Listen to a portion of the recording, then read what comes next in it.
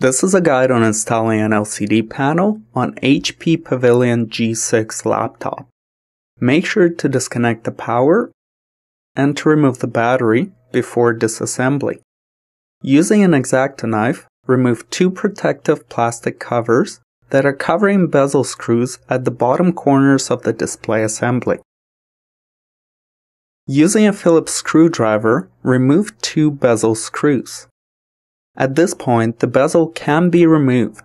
Start at the left inner edge and gently unsnap the bezel from the display assembly by continually applying outwards pressure all around the perimeter of the bezel. The bottom edge of the bezel can be easier undone by standing the laptop on its side and separating the bezel from the display assembly at that angle. Be careful around the hinge area when removing the bezel. The LCD panel is held in with 4 Phillips screws, 2 on each side. Remove the 2 screws on the left side, then the other 2 on the right side. It is recommended to line the keyboard with a cloth or a paper towel to avoid scratches on the LCD panel. Place the LCD panel down on the keyboard and gently peel off the clear plastic tab securing the video connector. The video cable is also glued onto the LCD. Lift it up from behind just enough to disconnect the video plug. Discard the old panel. The new panel can now be installed.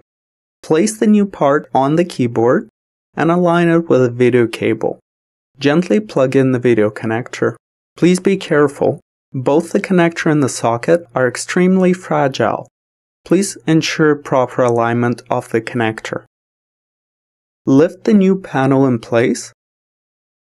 Remove the protective film. Secure the 2 left side screws. You may need to hold up the display to align the mounting holes properly. Replace the 2 right side screws. At this point, the display can be tested.